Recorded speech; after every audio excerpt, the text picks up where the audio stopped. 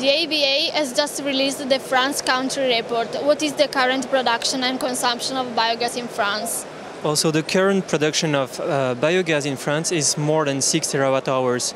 Now France is including 780 plants for biogas production as of end 2016. What are the main feedstocks?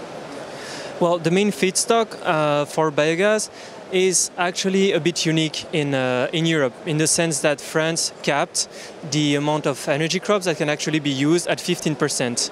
So I think for biogas it's around 14%, and for biomethane it's actually less than 1%, it's only waste.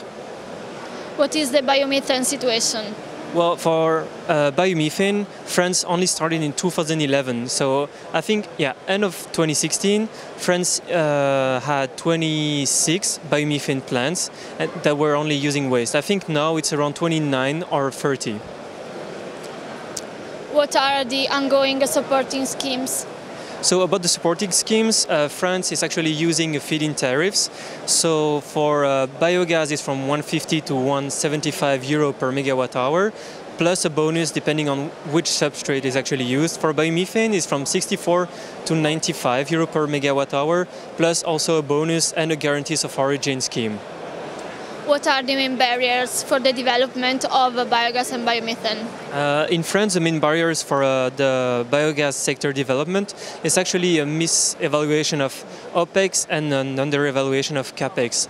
Plus, social acceptability is still a barrier in France as of today.